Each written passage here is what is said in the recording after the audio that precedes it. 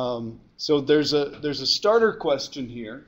And again, this whole section is on exponential and logarithmic equations. So we're actually going to be getting number answers to these problems.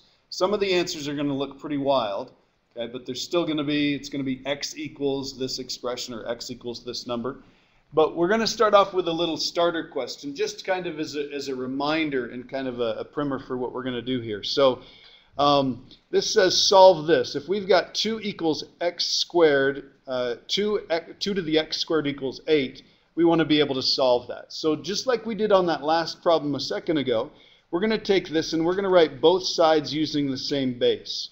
So this is going to be, let's see, 2 to the third. So if I write both sides using the same base, that's what I get. And then by logic, I can say, well, if this base is 2 and that base is 2, and the two expressions are equal to each other, well, then the numerators would have to be, or sorry, the exponents would have to be equal to each other. So this would be x squared equals 3. And then when I take a square root, I have to put a plus or minus on there. So the answer to this one would be either plus or minus 3. Plus or minus radical 3. Ugly answer, but it would work, right? You could check it by plugging it into your calculator. Okay, and it'll actually make that equation true. Okay, if I have something like this, this is a little bit more difficult. Because this is saying 2 raised to a power equals 17. Let's see.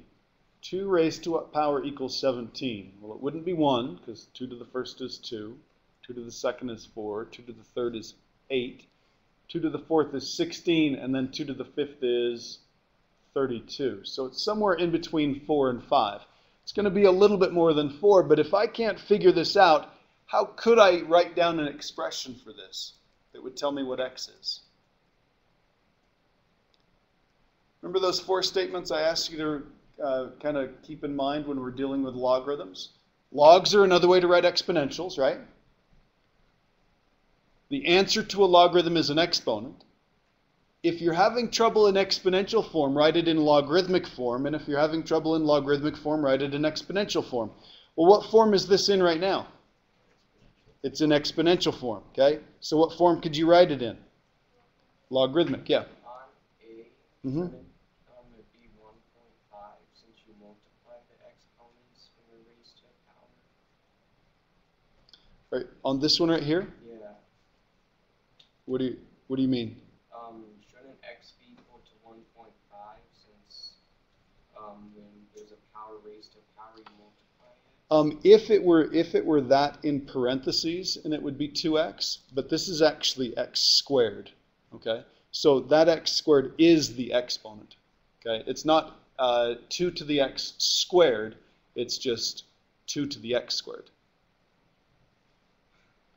Do you see the difference in what he's asking? So there's a difference between this and this.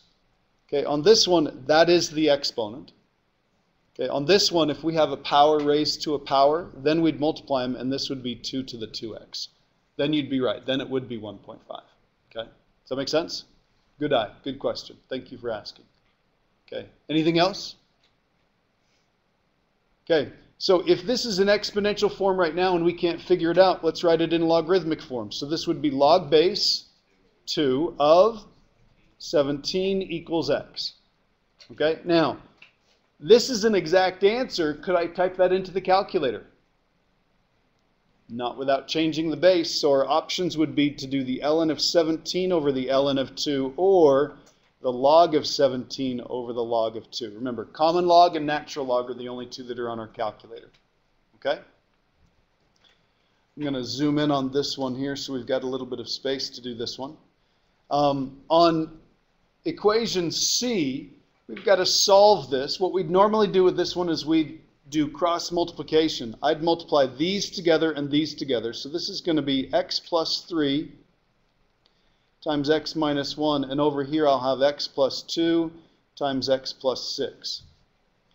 Distribute through, so this is going to be x squared, this is plus 2x minus 3, and then over on this side I'd get x squared plus 8x plus 12, correct me if I'm wrong.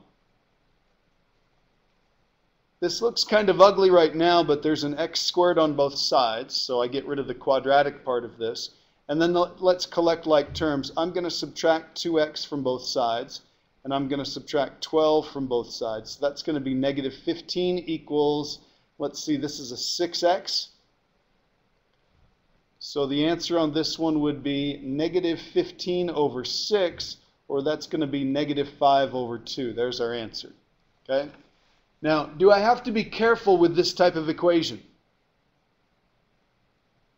Like, is this answer going to work in there? It will. That's the right answer, and we're going to keep that answer. Are there any numbers that would not work in this? Negative 6 and negative 3. You got to be careful about the domain of the original functions we're working with. Okay? So we'd have to be a little bit careful on something like that. And if we were solving an equation like this, whenever we solve an equation, usually we're trying to get the x term by itself. So the first thing I'd do is I'd move the 4 over. So I'm going to add 4 to both sides. So that gives me 2 radical x equals 14. I'm going to continue getting that x term by itself, so I'm going to divide by 2. And I finally get radical x equals 7. And then how do I undo the square root? Square both sides. So if I square this side and this side, I get x equals 49. I should double check and make sure, do I need to be careful with radicals, with even roots? Yeah, I better not, I mean a negative 49 wouldn't work here because then I'd get a non-real answer, okay? So you've got to be careful whenever you've got division and whenever you've got even roots when you're solving an equation, okay? Any questions there? Okay, and then I'm assuming that you can fill this in right here. Logs and exponentials of the same base are inverses of each other. They undo each other, okay? Just like when we squared to undo a square root and things like that, okay?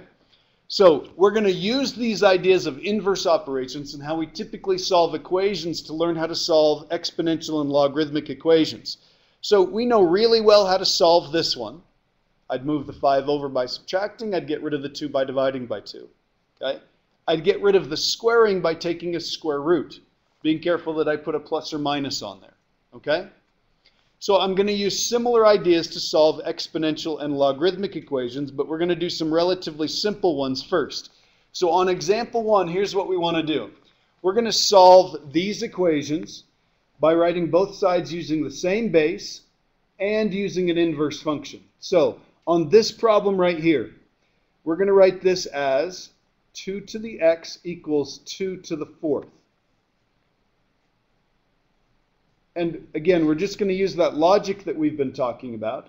If the bases are the same and the exponent, and the two sides are the same, then the exponents have to be the same. So this would mean that x equals 4.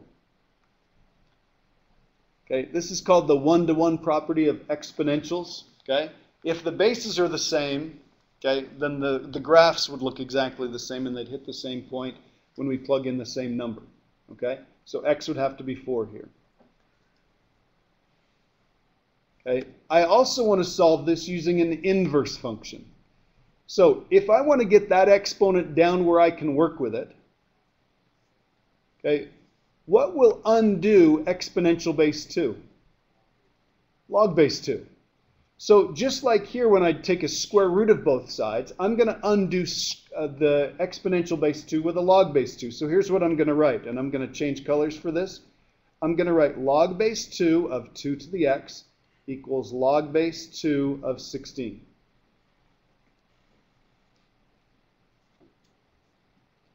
What does this function do to that function? Undoes it, right? They're inverses. So I get x equals, and on this side I have log base 2 of 16. Now, 2 to what power equals 16? Answer here is 4. Okay? And that's one that we can figure out in our head. A logarithm we can figure out in our head. Okay? I'm going to blow this up just a little bit more, and let me show you a different way to do this problem. Okay, because all logarithms have this same property. So what if I did this? What if I did the ln of 2 to the x equals the ln of 16?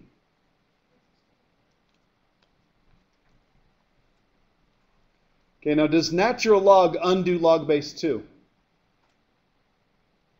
Nope. But what property do all logarithms have? What can I do with this exponent now? I can slide it out front.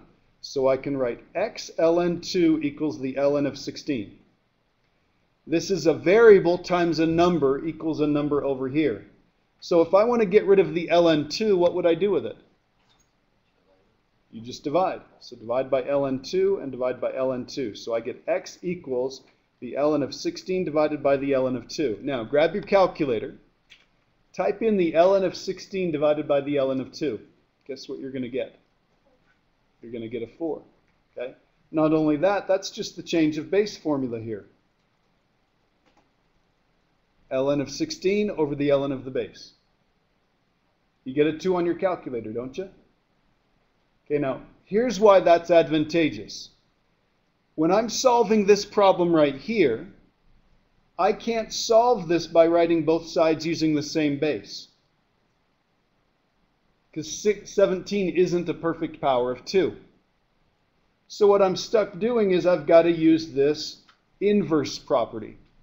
So I'm going to take the log base 2 of both sides. What does this function do to that function? Undoes.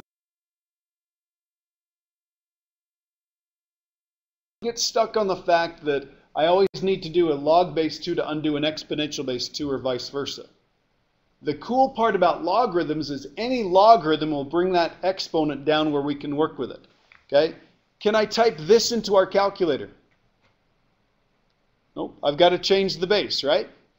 Okay, now your calculator will give you an answer if you do the ln of 17 over the ln of 2, or you could do log of 17 over log of 2, common log. Okay, I like ln a lot better.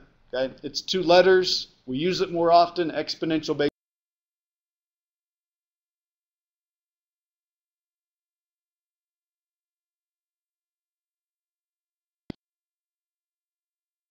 So I'm going to solve this one the same way I did here. I'm going to take the ln of both sides. Slide this out front. That's x times the ln of 2 equals the ln of 17, all of which are numbers I can type into the calculator. And then to get x by itself, I'll divide by the ln of 2. So I end up with x equals ln 17, 17 over the ln of 2. All the same number, all the same answer. The advantage this has is it can immediately be typed into the calculator. Okay, now, please keep this in mind, and this is where people start to struggle a little bit. That ln of 2 is a number. It's the exponent that goes on e to make a 2. If you type it into your calculator, you get some ugly decimal for this. So let me go ahead and type this in. Clear that off. Number. Now we don't want to write 0.69314 over and over again. So get used to the fact that this equation right here is just like solving an equation like this. If I had x times 7 equals 14, everybody would be able to solve that, no problem. This is the same thing. It's x times a number equals a number over here, so all we do is just divide by that number to get x all by itself. And again, the advantage we have is it's on our calculator. Okay? One last thing and then we'll be done for the day. Okay, if I'm going to solve this, this is relatively easy right here. If I have log base 3 of 4 equals log base 3 of 5x, if they have the same base, then 4 has to equal 5x. So that means x equals 4/5, right? You do want to know that if you plug it back in, it makes the equation true.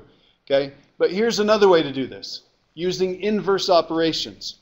What function will undo log base 3? What function is the inverse of log base 3? Exponential base 3. So here's what I'm going to do on this one. I'm going to take each side and I'm going to raise it to be an exponent on a base of 3. This function and that function undo each other. On that side I have a 4. This function and this function undo each other, and on that side I have a 5. It's 5x. So I get the same answer either way. This is called exponentiating. Okay? It's called exponentiating. Okay? So let's add that to our vocabulary. If we have a single logarithm of the same base on one or both sides, you've got to have a single logarithm on one or both sides, we can exponentiate. Okay? Exponentiate to undo the logarithm. So I'm going to solve this one using an inverse. Okay? What's the inverse of log base 8? Exponential base 8. So I'm going to put an 8 here and an 8 here. I'm going to raise both sides and put them in the exponent with a base of 8. What does that do to that? Undoes it. So I end up with x over here. And on this side, I just have 8 squared, so what's the answer? 64. Okay? That's enough. Let that kind of cook. Take a look at that again. We'll start on this tomorrow, and we'll finish this up tomorrow.